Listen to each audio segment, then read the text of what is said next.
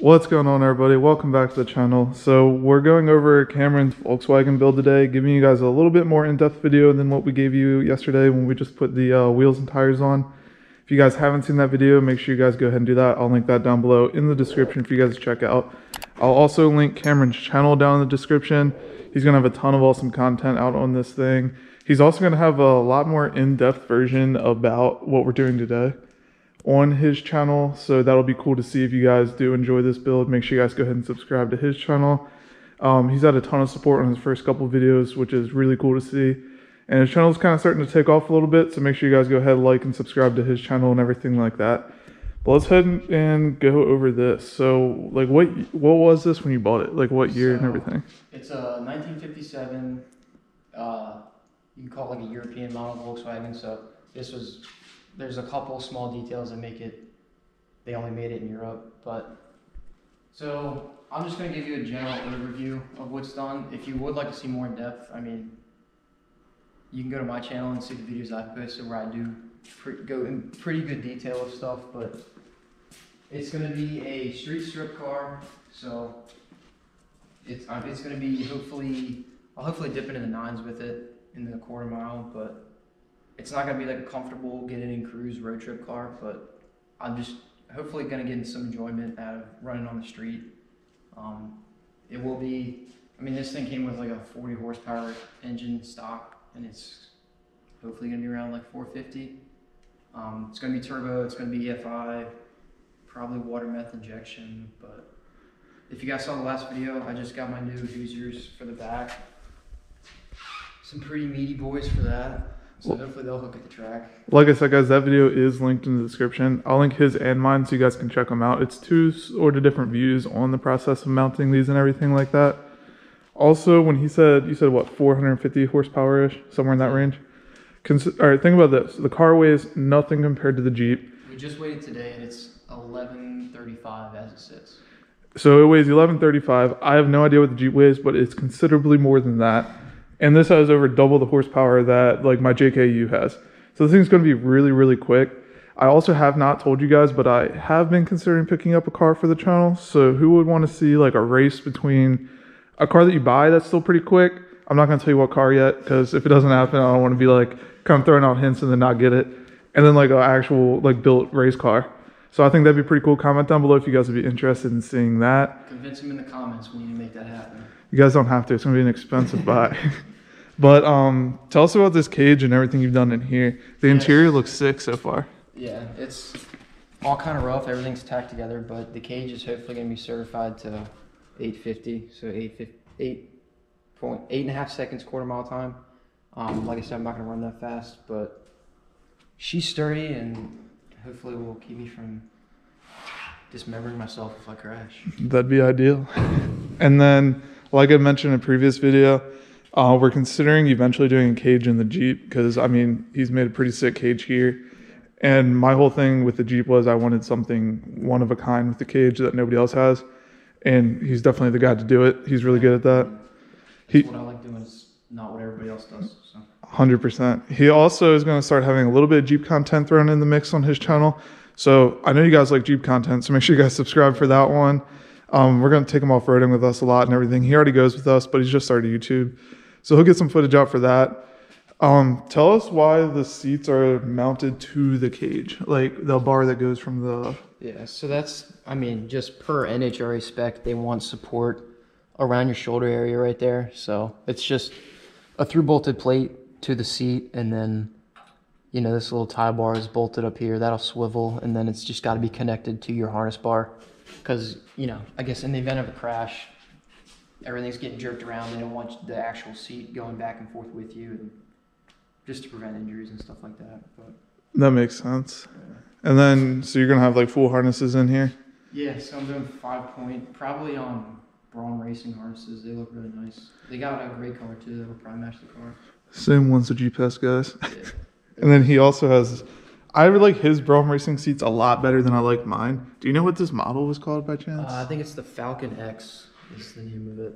I think these look 10 times cooler than the ones the Jeep has, but they look really good in this car especially, and definitely looks like a pretty tight fit you had there with mounting these and getting everything set up. I mean, mean, everything in this car is pretty tight, so we squeezed everything we needed in there. I think it's pretty cool that this car is going to be still driven on the street and everything like that, but also a track car. I mean, if you think about it, it's kind of like what we did with the Jeep, to where like we built it to be able to go off-roading and do what we want, but you can still go cruise around on the weekends, drive wherever you want on the road. And honestly, it's probably going to be a lot more fun driving this on the road than only at the track on the weekends when you go. Yeah, it was just, it's a lot of time and money, and it'd be cool to enjoy it. Other than, it's like if he were to build his Jeep to just be a purely off-road rig and only be able to enjoy it on the trails, he gets to drive his to do whatever he wants and enjoy it all the time. So that's kind of the plan with this thing. Now, let me know in the comments if you guys would be interested in seeing like race footage of this thing. Obviously not soon or anything. I think you said what, like a year and a half time frame? Yeah, probably. So at some point, would you guys like to see like racing content of this thing actually going down the track? I think that'd be really cool. We can obviously like mount up some GoPros or something like that on the car, or like on his helmet or on the cage. I mean, there's a ton of mounting points on the cage alone. But I think we could get some pretty cool angles with this, and it would be something really cool to put on the channel that's not Jeep oriented. Because I did put a poll in the community tab that if you guys don't keep an eye out for that, make sure you guys go ahead and do that, because I ask you guys a ton of questions on there and give you sneak peeks at the next videos. But I ran a poll and everybody seemed like they were interested in seeing like other automotive kind of things, not strictly Jeep stuff. And honestly, I do pretty much something automotive oriented every single day.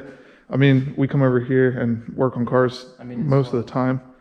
8:30 at night is pretty much what every night at 8:30 looks like for us. So if you have multiple vehicles that do not run perfectly, we got a lot of content to bring you guys.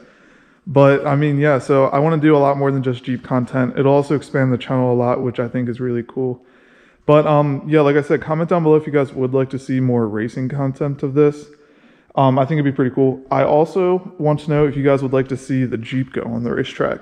Yeah. Now, I'm not saying it's going to be fast. It's 100% not going to be fast, but I think it'd be cool to see what the time it runs on with like 40s and stuff like that. What do you think it would run if you had to guess, like quarter mile time? I would say, as it sits right now, if you feather the beans, probably 16, 17 seconds. Okay, what would this run? Like when it's done? When it's done, hopefully. Probably normally somewhere in the 10s, but if you set it all kill and go just before it explodes, it'll probably run a 9 something, high 9. So this thing would 100% smoke the Jeep on the track, but obviously it's going to be a lot faster than Jeep. But you have a ton of custom work done, like this fuel tank up here. You made this, right? So yeah, you can look behind you over there. I mean, we have all the aluminum sheets over there. Just started with a couple of those.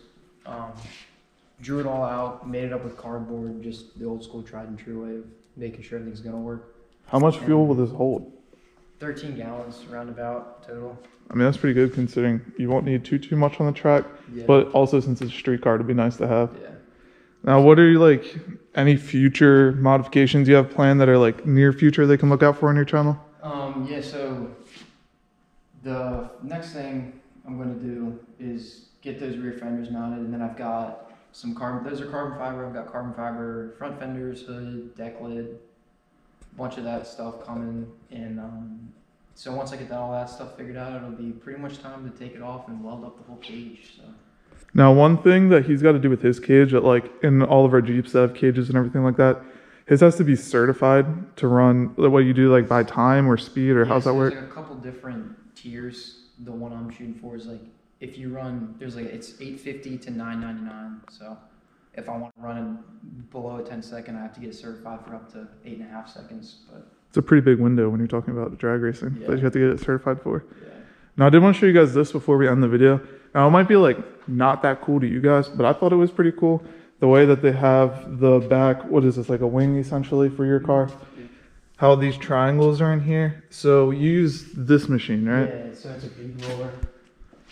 You just basically just clamp it in there. So you loosen it up. It's got different dies for different designs, and you crank that thing down so it makes that impression on it. And it's electric. It just rolls through, and you just kind of walk it and make whatever design you want on it. So I'm sure that was pretty difficult to get pretty right on here, but I think that's a pretty cool touch to it. Add some not depth, but detail to your build. Yeah, just something. And then you said you were gonna anodize this black, you said? Yeah, yep.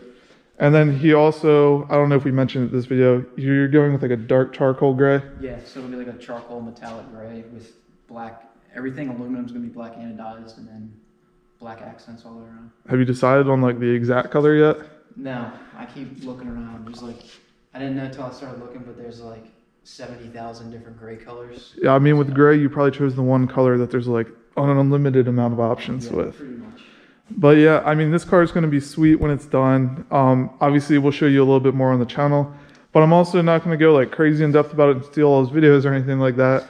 So if you guys want to see like a more in-depth walk around, like I said, similar to this, but it goes over like a lot more that he's done to it, a lot of the things he's done or plans to do.